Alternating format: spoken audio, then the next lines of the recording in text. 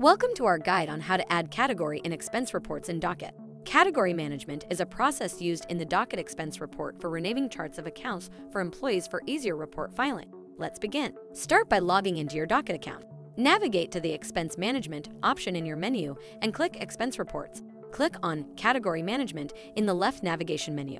Click the Add Category button to add a new category. This will allow you to create a new category for your expenses easily. Enter the desired name in the Category Name field to name the category. To connect the Docket category with the correct QuickBooks chart of accounts, click on Category under the Map category from QuickBooks option. Finally, save the new category name by clicking the Save button.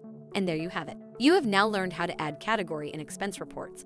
Thanks for watching this video. Check out our How to Videos playlist to watch more videos like this.